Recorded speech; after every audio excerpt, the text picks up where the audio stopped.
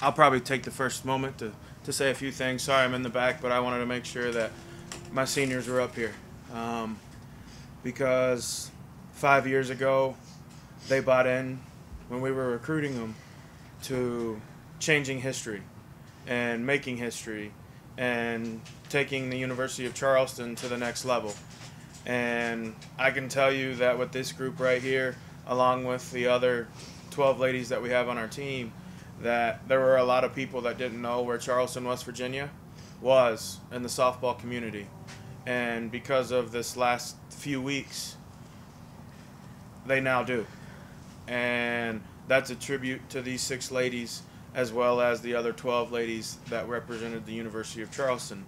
And so I wanted to bring them to let them know that although they don't get to play another collegiate softball game, they will forever and always be endowed in my heart because they were my first class.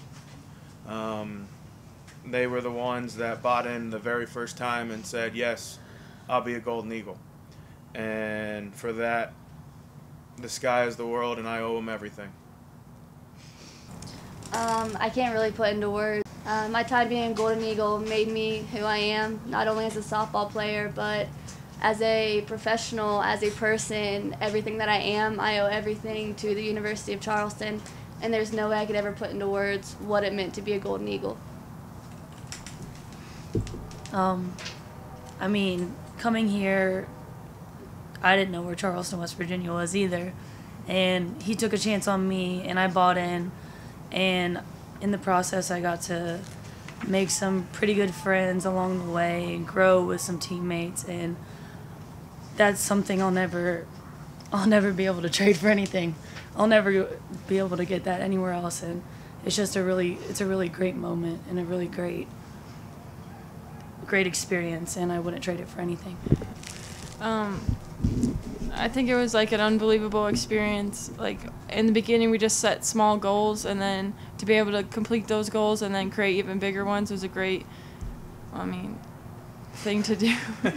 Sorry, you got me off guard. Okay. She's got it. You know, she said we set small goals to work towards and build on. Like each game, Coach would always say, we're going to take it day by day, out by out. So we would work really hard. And like I said, we've been together since my freshman year, so we kind of like grew up together. And when you're playing with family, like it's so much easier because everything just clicks. And this was our last year, so everything clicked. We worked well together. We always had each other's backs. I'm sorry, this is really hard. But we always had confidence in our team, and we knew this was our last year, so we wanted to go out with a bang, and we made it, and that's what we did.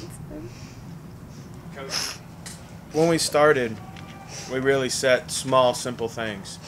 And, you know, people will look back, and a lot of people forget we started 1-2. And so that means we finished 49-10.